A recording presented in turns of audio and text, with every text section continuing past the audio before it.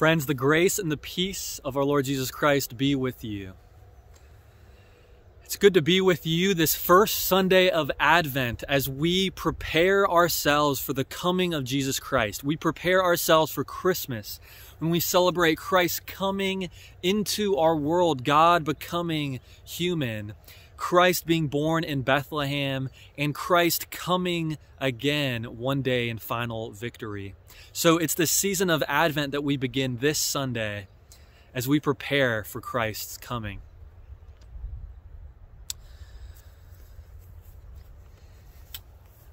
Friends, let us pray.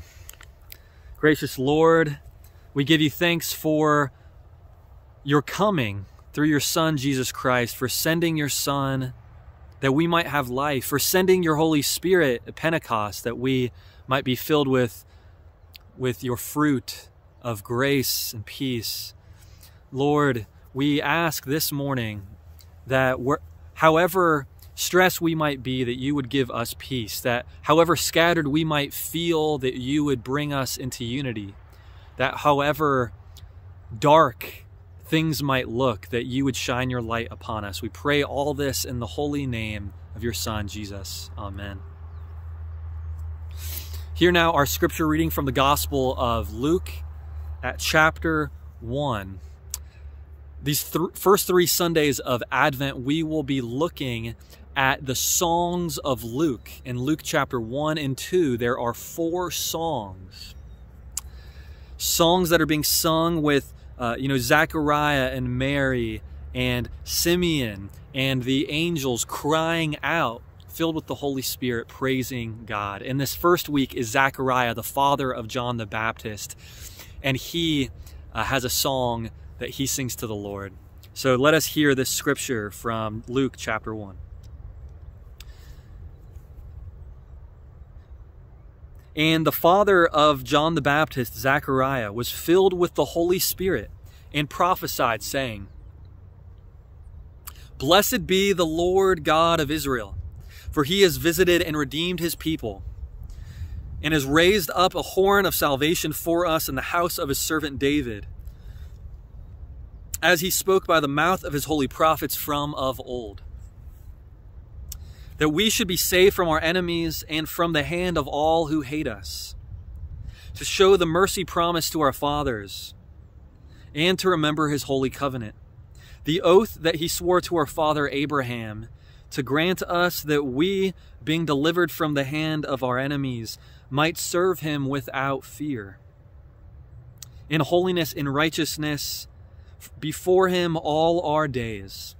And you, child, will be called the prophet of the Most High.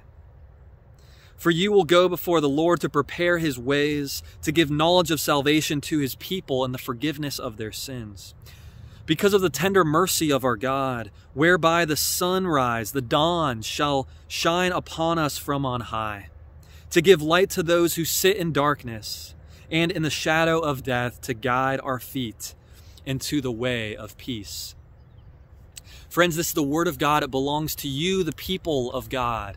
Thanks be to God. Let us pray. Lord, may the words of my lips and the meditations of all of our hearts be holy and pleasing to you, our rock and our Redeemer. Speak to us a new word, that your Spirit may fall upon us like the dewfall. We pray all this in the name of the Father and of the Son and of the Holy Spirit. Amen.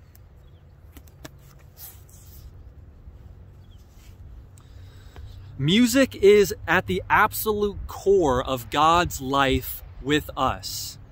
Music is at the absolute core of God's life with us. St. Augustine, one of the early church fathers, said it like this. He said, "When we sing, we pray twice.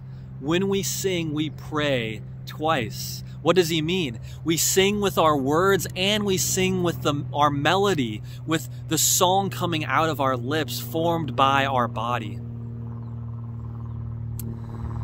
Singing mysteriously elevates us up to God, and even at the same time, music is that which brings God down to us as well, making the distance between heaven and earth razor thin.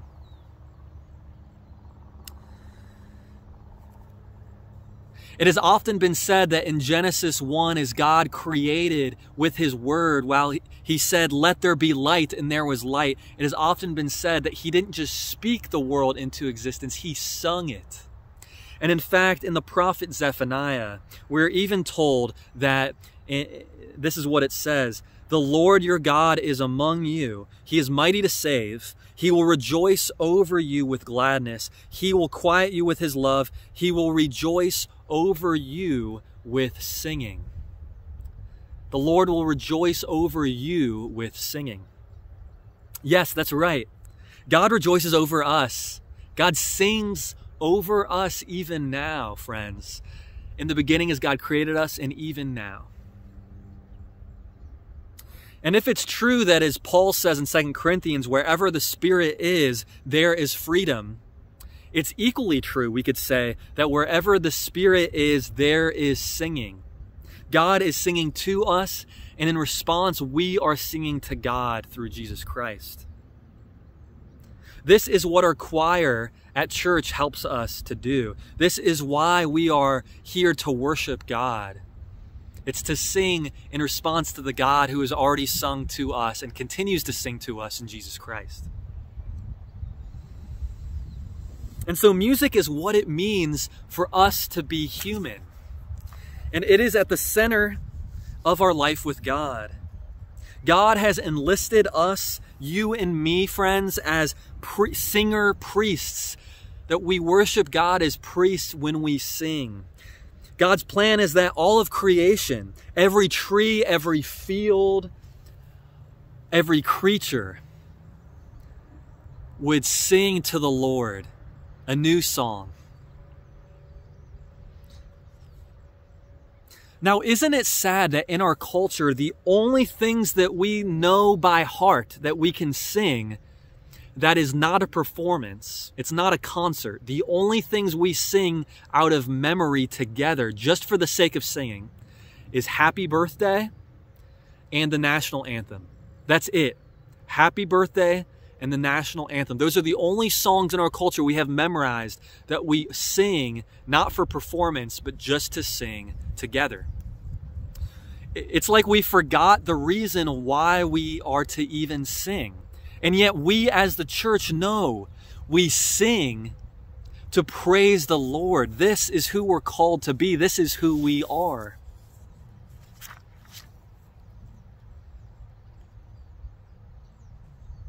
Here in our scripture reading this morning, we find John the Baptist's father, Zechariah, a singer priest, belting out a song of praise to God, declaring that the dawn will break upon us.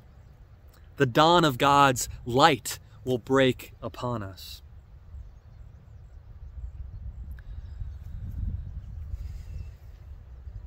It should come as no surprise then that we find so much singing in just the first 2 chapters of Luke's gospel, because Luke's gospel talks more about the Holy Spirit than any of the other gospels. It's saturated with language of the Spirit.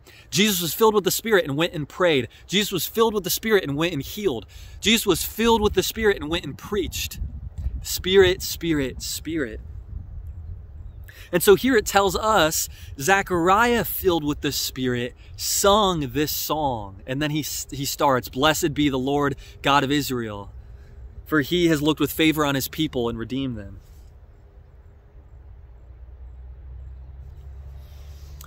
And too often in Advent, friends, as we prepare for Christmas, too often we hear the Christmas music drown out Advent. Just as we hear the Christmas music and see the Christmas decorations seem to drown out Thanksgiving. It comes too early. It seems to be coming earlier and earlier each year, doesn't it?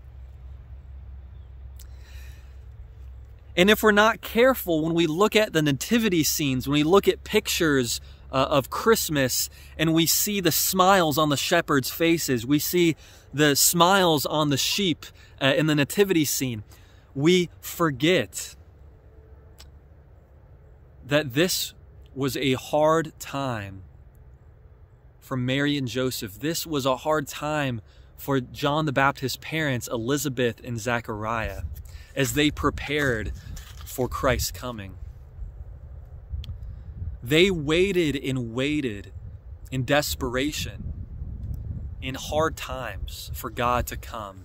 They had plenty of opportunities to turn back, to let go of their trust in God, to move on and not to wait for God, but they continued to hope in the Lord. We forget that tremendous trust and reckless faith that these priest singers, like Zechariah this morning and Mary as we listen to her song in a couple weeks, that these singers shout forth this miraculous trust in God, this miraculous trust as they wait and wait for God to finally come, to make all things new.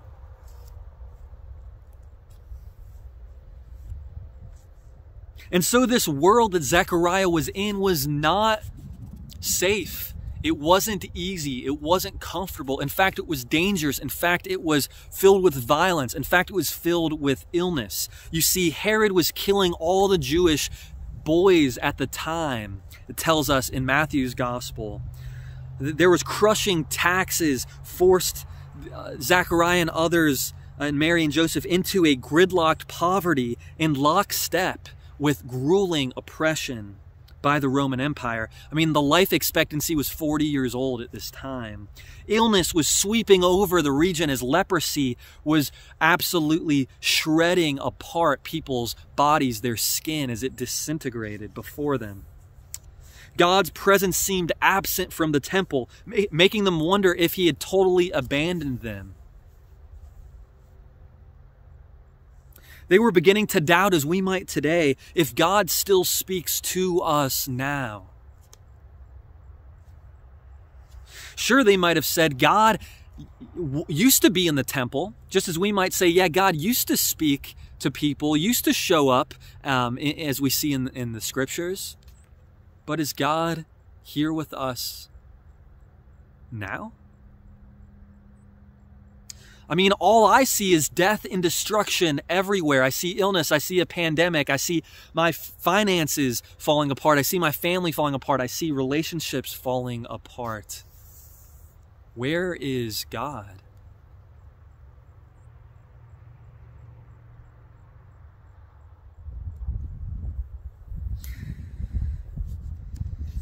And so here we see Zechariah, even in his desperation, even in the difficulty of his time, he bets the whole farm on God's coming in Jesus Christ. He trusts, he hopes, he knows that God will come, that his light will shine upon us in Jesus, that all the darkness will be overcome by God's light. That all the shadows, all the valleys, all the pits, all the rock bottoms will be exposed by the light of Christ. That nothing will be untouched when Christ comes. And so still, no matter how dark it is out there, Zechariah reminds us, by the tender mercy of God, he says, the dawn on high shall break upon us. Christ will dawn upon us. Christ is coming.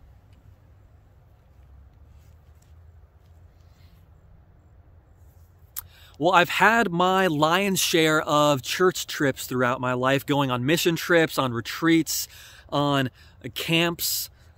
But there's one particular church trip that sticks out and is always impresses itself upon my mind. In 2013, during a particularly dark time in my life, I went on a spiritual retreat in a monastery in South Carolina, not far from Charleston. It was December, it was winter. Things felt dark. What I discovered there in that dim candle-lit church on those overcast winter mornings was nothing short of miraculous. You see, I learned how to pray. I learned how to sing. I learned how to hope in God again. Just before dawn every morning, just as as those before them have been doing for almost 2,000 years, these monks would sing the scriptures. Specifically, they would sing this song of Zechariah every morning. Blessed be the Lord, the God of Israel. He has looked with favor on his people and redeemed them. Every single morning for thousands of years, blessing God and singing forth their hope that Christ will come. Besides the now famous 3-mile-an-hour dog, Abby, that I mentioned in a previous sermon, this place showed me something else about God. God's coming, God's advent, which means coming, is sure as the 12 80 to 90-year-old monks singing this song every single morning since they were 17 years old together. Just as sure as each dawn that the sun comes up. Just as sure as each winter is followed by the brightness of the sun, or of the spring, so also at each morning bell on this hallowed South Carolina ground, this song will be sung without end, Zechariah's song.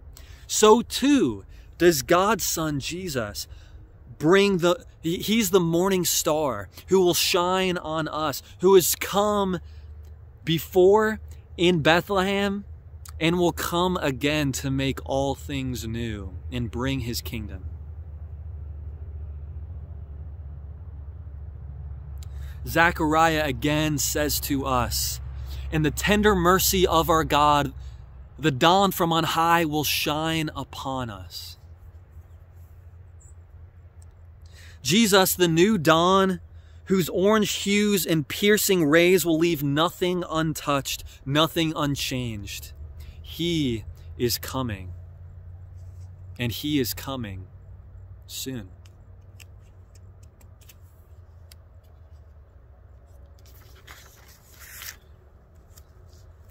John the Baptist, this famous figure who prepares the way for Jesus and who always prepares us in the beginning of Advent for Christmas, he is always pointing away from himself and pointing to Jesus.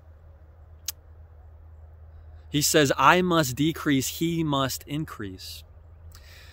And so if John prepares the way for Jesus, then we can say Zechariah, his father, prepares the one who will prepare the way for Jesus.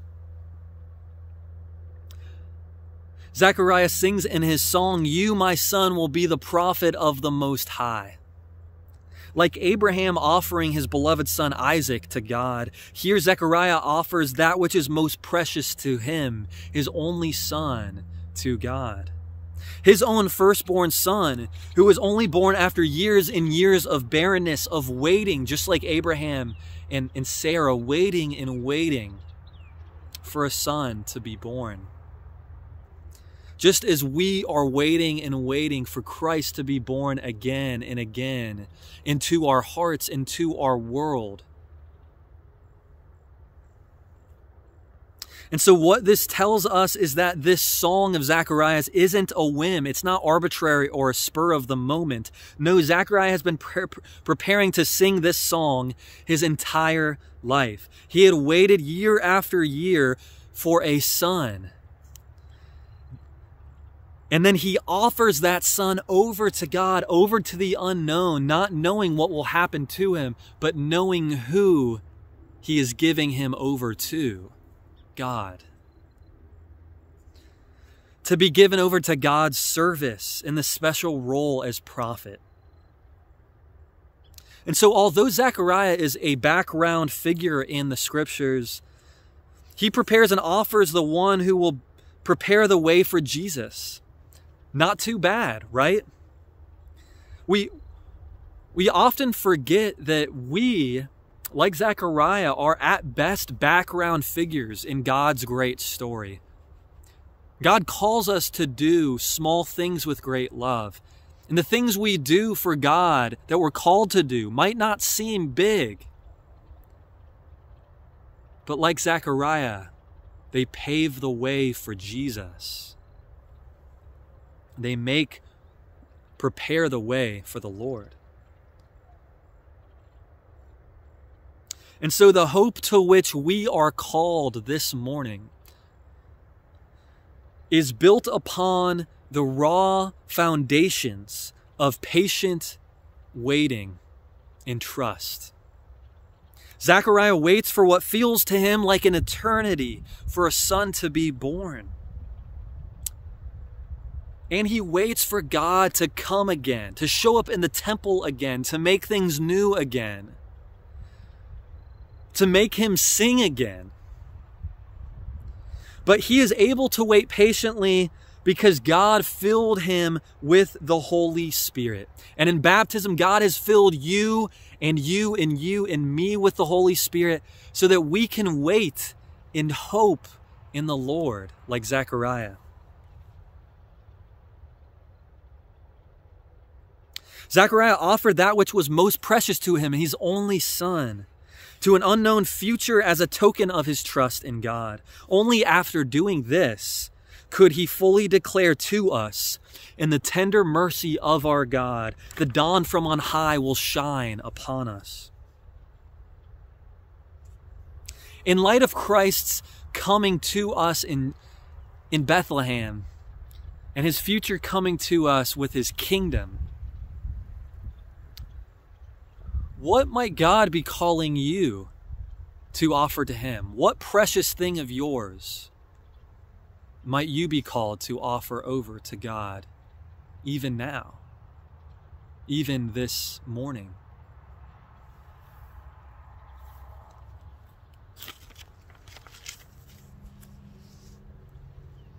How might you or your family or our church prepare the way for Christ's coming in a time like this, in a season like this? It might be you offering your time. It might be you waking up to pray and sing to the Lord every morning, the first 30 minutes. It might be you saying, you know what, I'm going to dedicate the first moment of every day to praise God, just as those monks did, just as Zechariah did.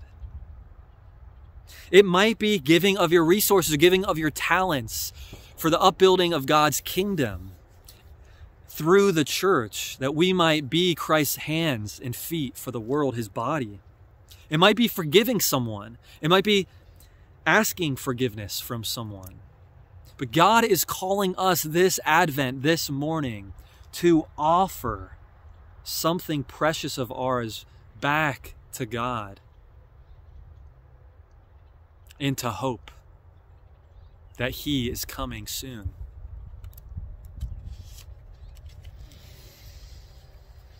Winter looks very different than spring, doesn't it? And dawn looks different than night. When Jesus shows up, when the dawn shines in the darkness from the tender mercy of our God, Jesus says all things will be changed. All things that are hidden will be revealed. All things will be touched. Things will shake all the foundations of our earthly societies, our false kingdoms, of our own making or others' makings. They will shake. They will come apart. Zechariah tells us our enemies will be placed at Christ's foot, his footstool.